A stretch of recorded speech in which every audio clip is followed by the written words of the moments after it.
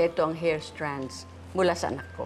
Sisikapin po namin makuha kagad ang resulta as you requested po. Okay, asahan ko yan, ha? Di ba yung tatay mong piloto, di ba mayaman yun? Maraming pera. Eh, di mayaman ka na rin. Hindi naman kami nangingi kay Sir Edgar ng pera eh.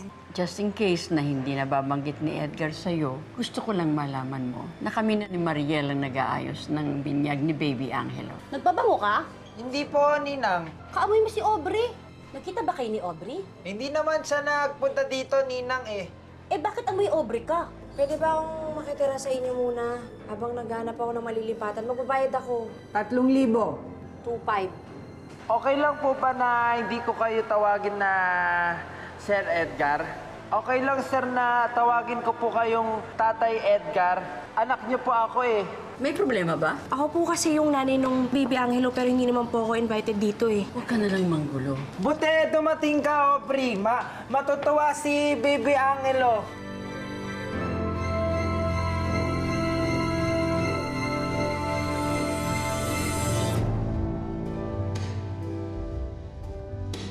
Okay. Natutulog si Baby Angelo po eh. Oh, one more. Hello! Hello! Angelo, please. Good morning! Baby, excuse me. Good morning! Excuse me! Olivia, Hi! anong ginagawa mo ito? Excuse me, ladies and gentlemen. Meron ho akong isang mahalagang announcement to make. Magpapakilala lang ako. Edgar. I am Olivia Salcedo Villaroman. Asawa. Asawa ako ni Edgar Villaroman.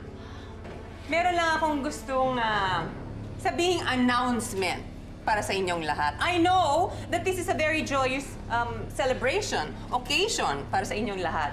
Especially para kay Boyet, na siyang tatay ni Baby Angelo. At syempre para rin kay Edgar, na tatay daw ni Boyet. Well, Olivia, please. Lumabas ka. Hindi pa ako tapos eh. Hindi pa ako tapos.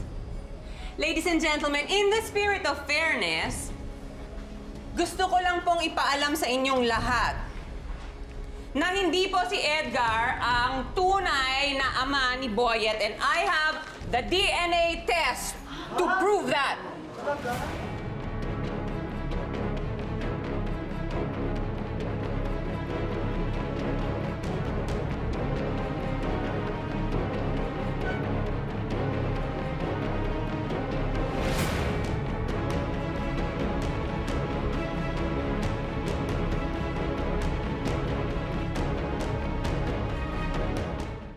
Olivia, please.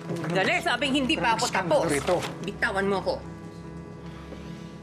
20 years ago, sinampal ko sa mukha mo ang marriage certificate namin. Ito ngayon ang tunay na pagkatao niyang abnormal mong anak. Olivia! Ang babaeng ito, mga agaw ng asawa, sinungaling, malandi. Magpapabuntis sa ibang lalaki. Tapos ipapaako niya sa asawa ko. Gold digger! Ma'am. Hindi totoo to. Pineke mo lang to. Peke, ako sinungaling? Galing kay Mama lahat yung mga papeles na yan. Siya ang nagpagawa ng DNA test. Matagal na talaga tong resultang to sa bahay eh. Pero I had to wait for the special occasion just to have a bigger audience impact. That's enough! Olivia, sinasalaula mo ang binyag ng apo ko. What are you talking about, Mama?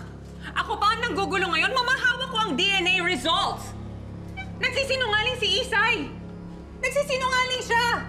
Hindi talaga si Edgar ang tatay ni Boyet. Huwag mo na akong lolokohin. Dahil peke yung DNA results mo yan. Alam ko na gagawin mo yan. Papalitan mo. Kaya kumuha ko ng bagong sample ni Edgar.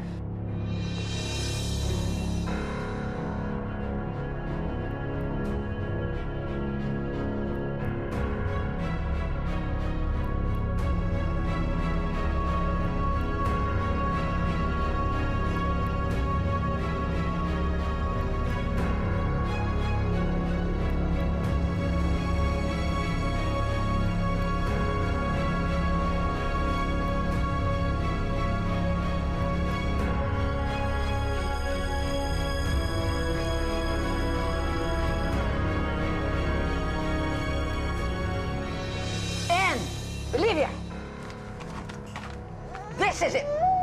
This is the real one. Take it.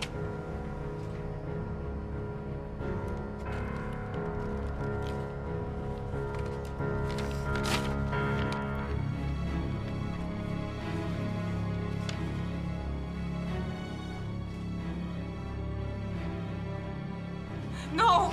This can't be, Mama! This can't be! You brought this upon yourself. Ngayon, hinahamon kita. Paninindigan mo ba yung DNA result na yan? Or ididimanda kita for paternity fraud?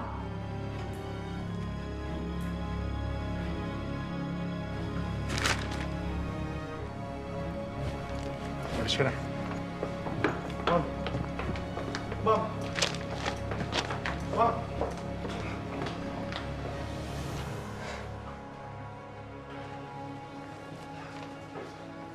Mga kaibigan, pasensya na po kayo sa nangyari. Sana naman po, huwag niyo ito ilabas sa social media, ang pangyayaring ito. Ibalato niyo lang po sa pamilya namin. Regalin niyo na lang po. Maraming salamat po. Mayaman ka pala talagang abnoy ka. Wait, ano? Tingin. Tagtagan mo yun. Ano to? Hinihina ka pa dyan eh. Nay, kasalanan ko po ba kung bakit nagagalit si Ma'am Olivia? Hindi, anak. Hindi mo kasalanan. Kung hindi natin kasalanan kung di siya marunong magpatawad. Ipagdasal na lang natin siya. Boyet, tanda mo ito. Kahit na anong mangyari, anak kita, tatay mo ako. Hindi naman mabago yun. May DNA test mo na wala. Mahal na mahal kita. Salamat po.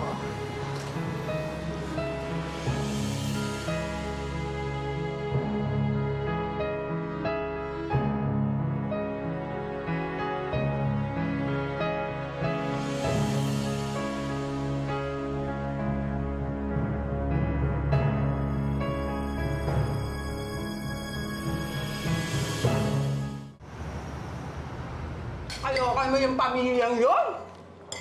Ang gugulo nila? Buti na lang masarap handaan nila, Me. Nga, sarap. Kung hindi. Diyan, sarap na sarap kayo sa dinala ko. Uy, dapat libre na yung isang buwan kong renta, ha? Kuya, huwag kang madugas. Ikaw naman. Hindi naman yan ang pinag-usapan natin eh. Di ba perang pambayad, di pagkain? Eh, kukwenta ko kaya ka lahat ng kinakain nyo ngayon. Diyos ko.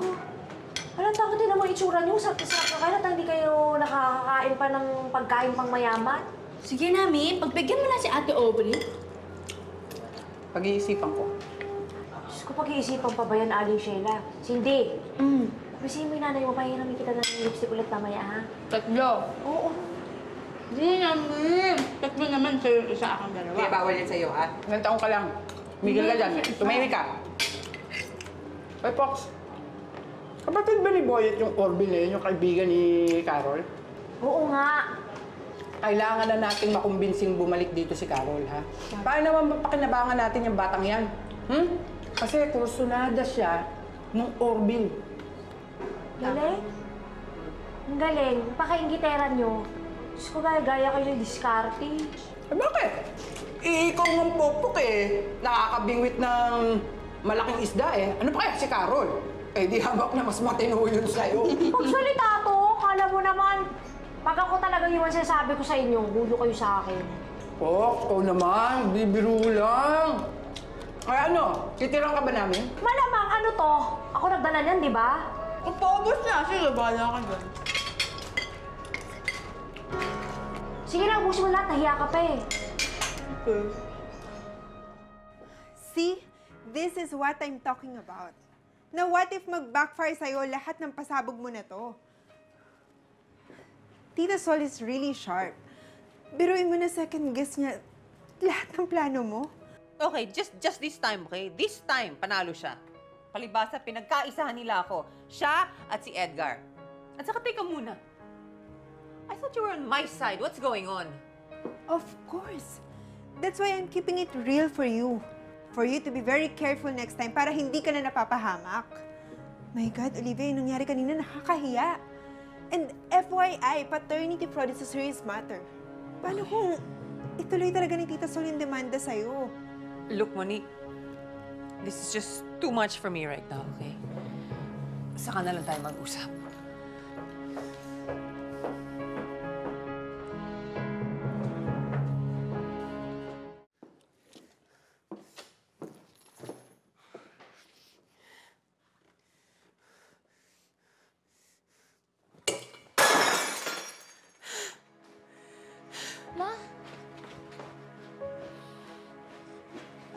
Ma, what's the problem?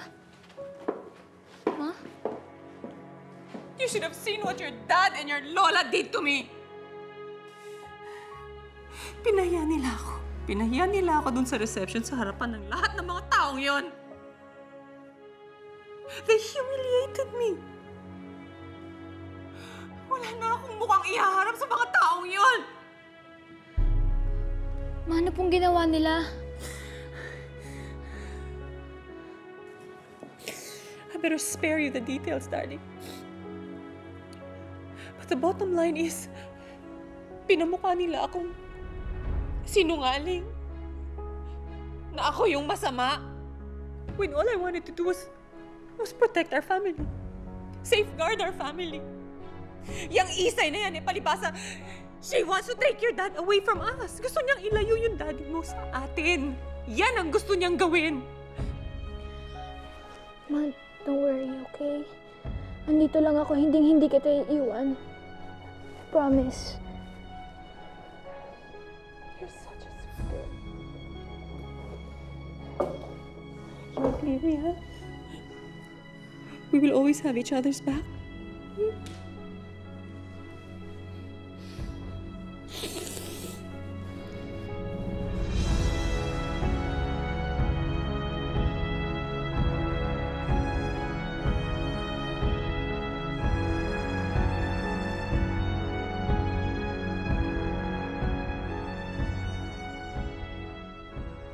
Hanggang saan ka ba dadalhin ang galit mo sa akin? Kay Boyet at kay Isay. Bakit kailangan mong pekehin yung DNA result para lang ipahiya yung mag-ina? Hanggat nararamdaman ko na mas matimbang pa rin sila kaysa sa amin na legal na pamilya mo. Hindi totoo yan. Alam mo yan. Edgar, pwede ba? Huwag na tayo maglokohan. Mahal mo pa si Isay.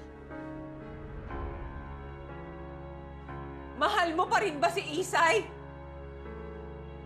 Walang patutunguhan ang usapang ito kung ipipilit mo yung balutot ng paniniwala. Nagmamalasakit lang ako sa anak namin ni Boyet. Siya lang. Gusto ko na makabawi sa kanya sa panahong hindi ko nagampanan ang pagiging tatay ko sa kanya. Yun lang! No more, no less! This is all your fault, Boyet. I will never ever recognize you as my brother. Pinawasak niyo mag-ina yung pamilya namin.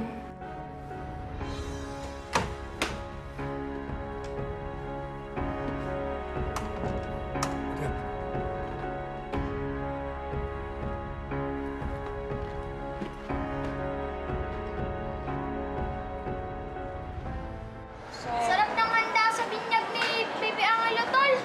Pwede ba ulit siya magbinyag? Gusto ako. Hoy, Tek-Tek, tumahimik ka nga dyan. Isang beses lang yung binyag, no? Nak, regalo nga pala ng tatay mo para kay Baby Angelo. Wow! Pwede ko na buksan, Nay. Sige.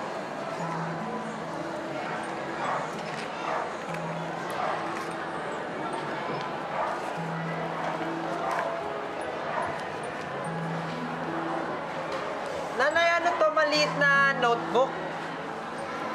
Passbook ang tawag dyan. Diyan natin ilalagay yung lahat ng perang maiipon natin para kay Baby Angelo. Tapos ipapasok natin sa bangko. Na hindi pa marunong magbilang si Baby Angelo, di ba? Oo nga. Kaya tayo muna magtatago ng pera niya para sa kanya. Insan, magkano ba laman yan? Aba, hindi ko rin alam. Hindi ko pa nakikita yan eh. Ah, pera nga. Silipin natin. Ano ba laman ito? Wow! Wow! Oh! Laking pera nito ah! Eh kahit kailan di pa natin nakita to ah! Ayos! May uutangan na pala ako eh. Dek, bakit ka uutang kay Baby Angelo? Wala pa kasi ako regalo kay Baby Angelo eh. Kaya ako utang para may paregalo ako sa kanya. Ayos! Astig ka rin. Iba din, ha? Iba ka. Yet, ako sa susunod na lang yung regalo ko kay Angelo, ha? Wala pa kasi akong trabaho, eh. Carol, hindi importante kung wala kang regalo kay Baby Angelo. Kasi love mo naman si Baby eh. Tsaka lagi mo siyang inaalagaan, di ba? Oo, Carol. Basta ang importante, alam namin na lagi ka nariyan para kay Baby Angelo. Ay, nga pala anak.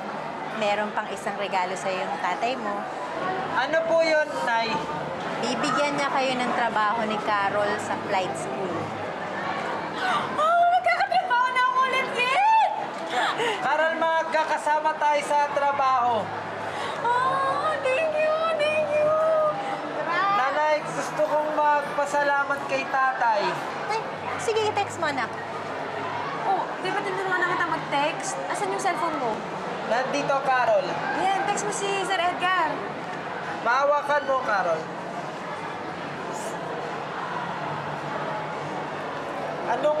Ano yung sasabihin ko kay tatay po? Sabihin mo sa kanya, lagay mo, salamat, tatay. Salamat, tatay.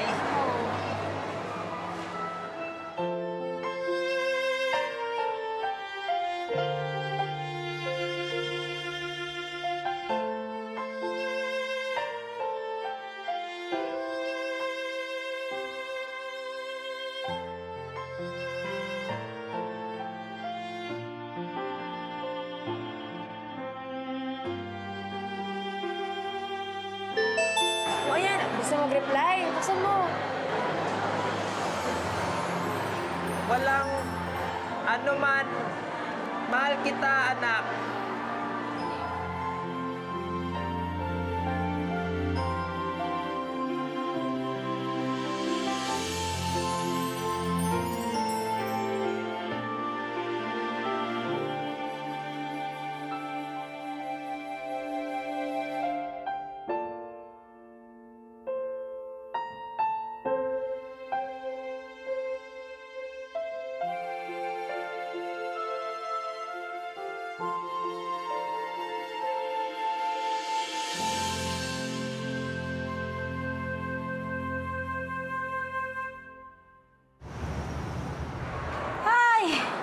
Napaka-memorable lang araw na ito. Diba? Isipin mo, pinaghalong positive sa negative vibes. Pero sa bandang huli, parang mas lumamang naman talaga ang positive, diba? Kasi napakasaya ni Boyet eh. Kaya nga hatirin yung puso ko eh. Malungkot dahil sa panggugulo ni Olivia. Pero masaya rin dahil naging masaya naman si Boyet sa araw na to eh. At pag masaya yung anak ko, doble o triple nararamdaman kong saya bilang ina. Alam mo, magpasalamat na rin tayo kay Ma'am Sol, kay Edgar, kay Aubrey. Kasi talagang ginawa na ng espesyal ang araw na ito para kay Boyet. Lalo na bilang isang ama. Insan, mukhang okay naman si Edgar, no? Sino mang magmamahal at tatanggap ng buong buo sa anak ko, tatanggapin ko rin ang buong buo sa buhay namin. Pero sino mang manakit sa kanya, hindi ko sasampulin.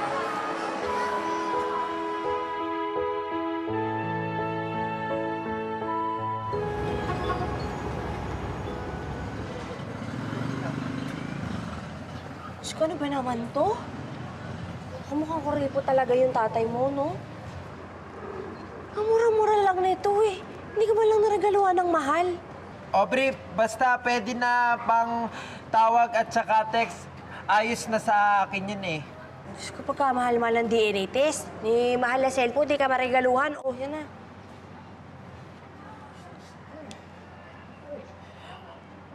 Aubrey, magpa-DNA test ka kaya? Tingnan mo kung baby mo talaga si Baby Angelo. Alam mo, tanga ka talaga eh, no? Ba't ako magpapa-DNA test? Sino ba nagpaanak sa akin, di ba ikaw? O nakita mo pa nga si Angelo, di ba lumabas sa akin? Nakakaloka. Diyos ko, hindi kita kinakaya, Boyet. Aubrey, meron na akong nanay.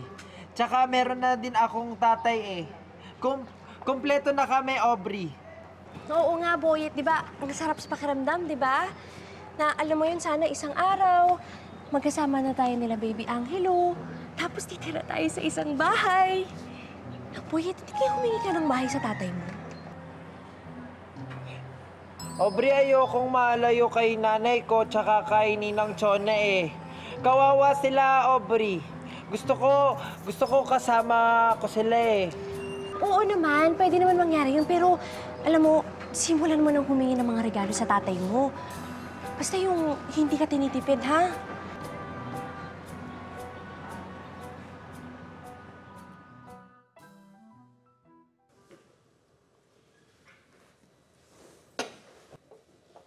Odi, gabing-gabi na po. Saan ka pupunta? Lalabas ka pa? Dito ka na lang sa bahay. Halika, kwentuhan mo ako. Kumusta naman ang bunso kong apo? Bunso nga po, yet least favorite. Pati pa rin sa Boyet, concerned kayo. May sasabihin ako sa'yo, halika. I'll just go inside my room po. Boyet, sandali.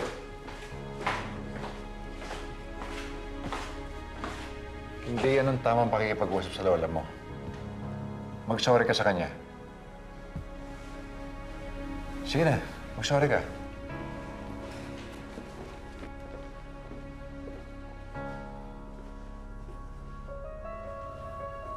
Apo, listen to me.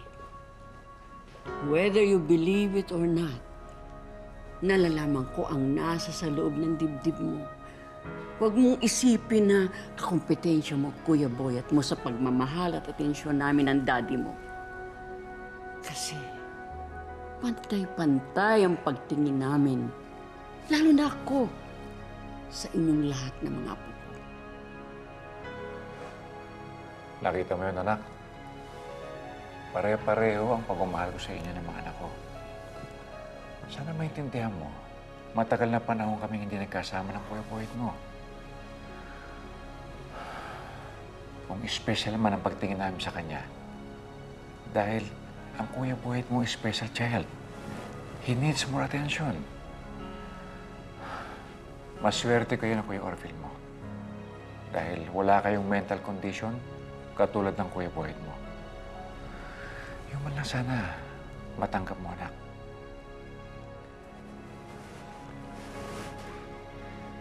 Babalik na lang po ako sa kwarto ko.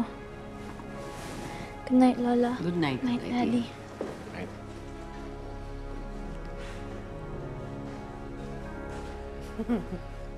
Nice one.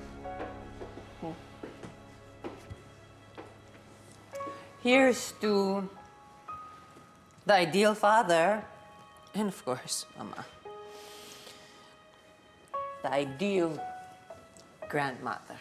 Kudos to you both.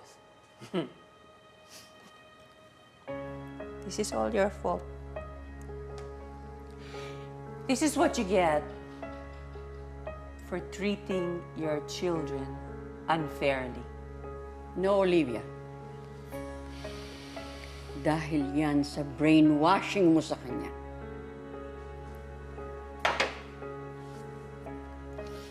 Ako na naman, Mama. Ako na naman, ano? Ako na naman na may kasalanan dito. Yan ang hirap sa'yo, Mama, eh. Poor little old me. Ginawa niyo na lang akong punching bag. Alam niyo? Yan na. Kayo na magaling. Ayun, galing niyo. I love it. Tama na, Olivia. Lasing ka na. Mag-uusap na lang tayo kapag matino ka na.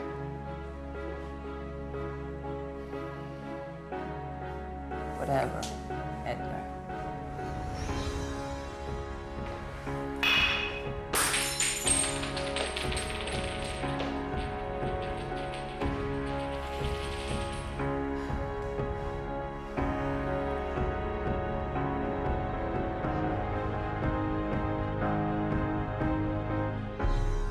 Mula ngayon, dito kayo magkatrabaho sa opisina sa flight school.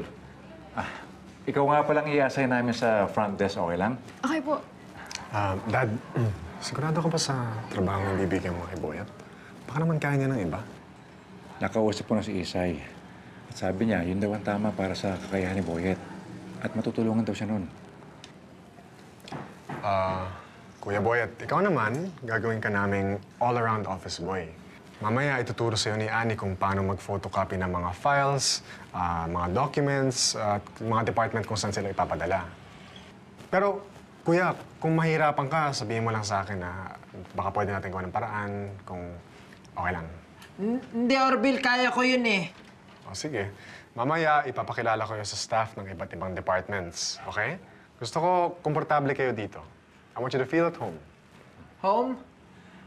Orville, di ba ang home bahay yun?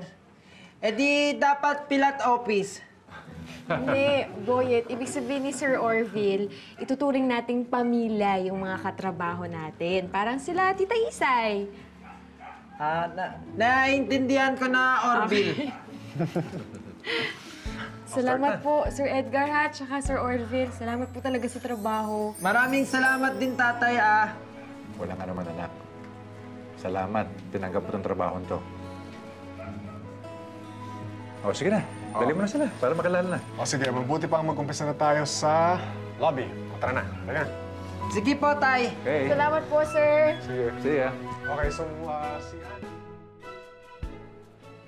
If you want, after school, we can go shopping.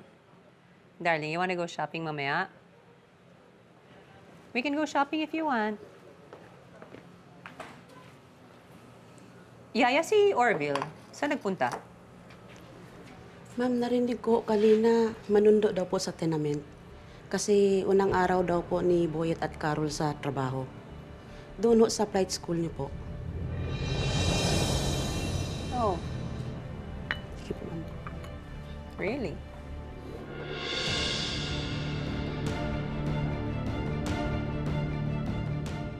Tignan mo, pambihira talaga tong si Boyet, oh. Magpi-fishball lang pala, sinisecret-secret pa sa atin. Boyet! Aubrey? Aba, ayos din to si Boyet, ah. Mukhang balak pang sundan si Baby Angelo. Odi, ang ginagawa mo dito? Ikaw si Odette eh. Kapatid ka ni Orville.